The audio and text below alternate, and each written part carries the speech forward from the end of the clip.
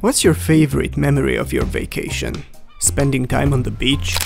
Finding that lovely cedar pendant in the sand? Or maybe contracting inside-outside rot?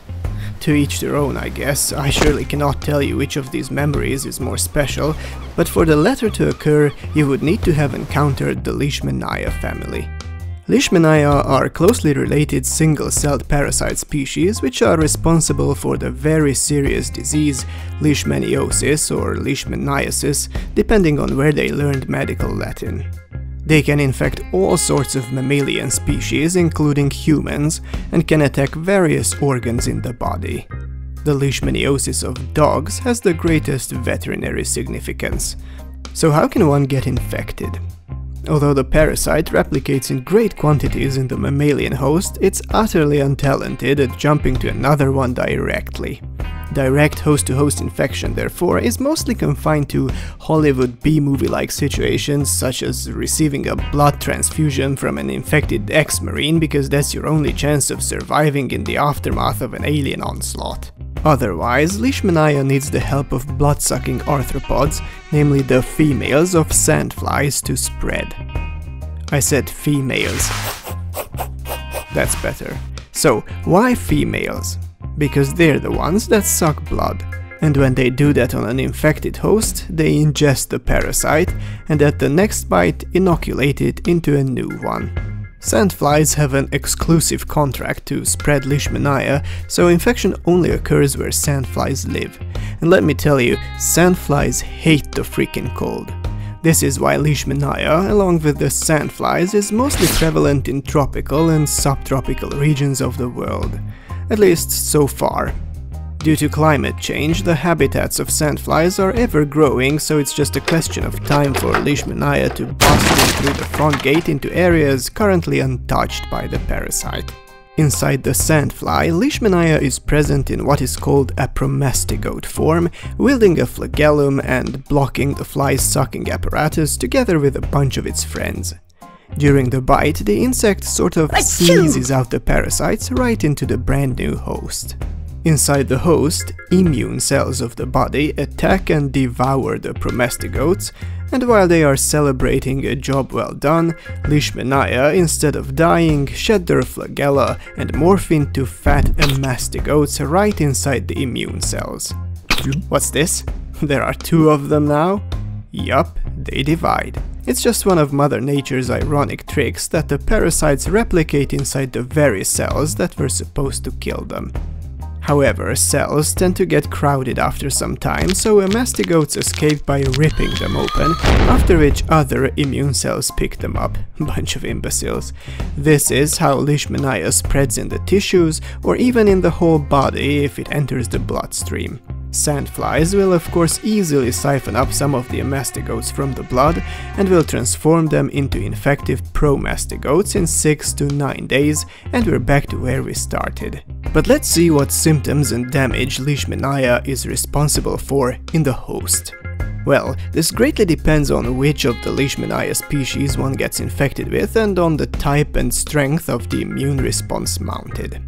First of all, the infection is oftentimes asymptomatic. Yup, you there reading Adam Smith's The Wealth of Nations for the 17th time aren't even aware that you got infected 3 years ago under a palm tree. What? 3 years? Yes, Leishmania can be active for years in the body without any signs, but who or whatever host is asymptomatic is not guaranteed to remain that way.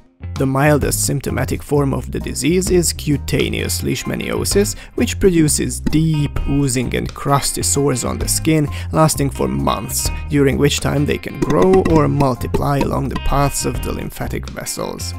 When they eventually heal, they leave unsightful, jagged scars behind that you could grate cheese on. Somewhat worse is the mucocutaneous form of the disease, which is characterized by the horrible destruction of nasal and oral tissues. I thought presenting it on a clown would make it less scary. Well, anyway, this form could possibly lead to death, but at the very least its healing is followed by a significant decrease in quality of life. The most severe form of the infection is visceral leishmaniasis, which attacks and kind of liquefies the spleen, the liver and the bone marrow, and is quite often fatal. The different categories don't always present themselves in clear separation, but using them is still practical as they can generally be linked to specific Leishmania species with entertaining and easy to remember Latin names. In dogs, we usually see a combination of the cutaneous and visceral forms, which is caused by the same Leishmania agent as the human visceral disease. Cutaneous form on its own is quite rare in dogs, but asymptomatic carrying is very frequent, which makes dogs the main reservoirs of human visceral leishmaniosis in affected geographical areas. Why the infection remains asymptomatic in some cases but not in others is still an active field of study. It is possible that some symptoms are the result of an overreaction of the immune system, which causes massive, damaging inflammation and doesn't even manage to eliminate the parasite.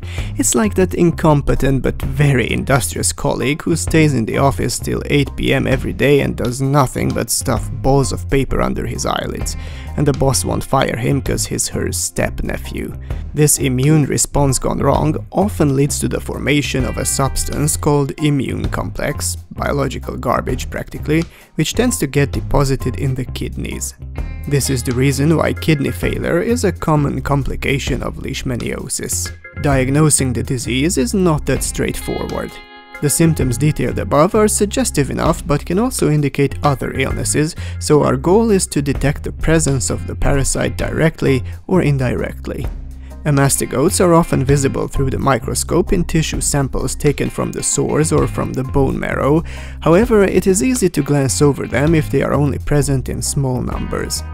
It's much more reliable to look for the genetic material of Leishmania with a special method called PCR, as this also works with only a couple of parasites loitering about. Detecting antibodies produced by the host's immune system against the germ is also an option, but unfortunately plenty of times no antibodies can be detected despite an active infection. A negative result, therefore, is not to be trusted. After all the above, I'm sure most people have a strong itch to nuke the bastards! Bad news, everyone. There are no substances that reliably destroy Leishmania in the body. The disease can be treated to ease the symptoms, even to kill some of the parasites, but complete eradication is up to the host's immune system. Sometimes it succeeds, other times it doesn't. So we're better off preventing the infection wherever, whenever and however we can. First, are there any vaccines against the disease? None for people, sorry. There are a few products for dogs, but their efficiency is really far from impressing anybody's hypochondriac grandma just yet. Second, protect yourself against sandflies. It helps if you move to the North Pole or to the Moon, but in case you find yourselves where sandflies live and thrive, use mosquito repellents, long sleeves or insect screens. Pretty closely woven ones though, because the little bastards fit right through the conventional hole size. It's best if you can't even see through it, there's nothing worth looking at on the other side anyway. You can expect sandflies to attack after sundown or at night. Oh, and you don't need to be near a body of water to encounter them, as the larvae of sandflies, as opposed to those of mosquitoes, don't develop in water but in decomposing organic matter. And third, protect your dog too against sandflies. This is not only Doodly-Boo's best interest, considering any asymptomatically infected dog will act as an invisible source of human leishmaniosis for years to come.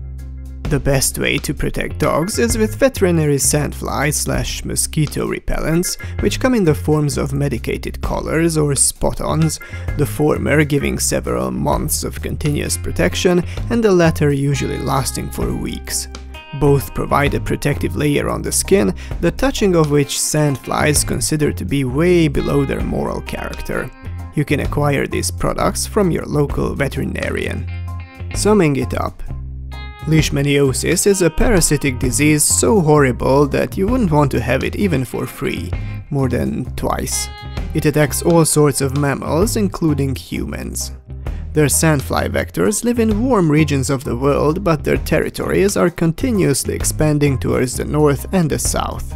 In locations where Leishmania are prevalent, it's especially important to protect not just yourself but your dog as well against sandflies, because dogs are the main reservoirs of human visceral leishmaniosis, and generally speaking, nobody wants to die. In accordance with regulation number Dix, no cartoon characters were harmed during the making of this video. Yeah. The technical information in this video was fact-checked by smart people Nándor Balogh and Balázs Tánczos. I thank them very much as I thank Bayer for its support. If you've made it this far, why not like, comment or subscribe, or check out my other videos. I know it would make at least one of us happy.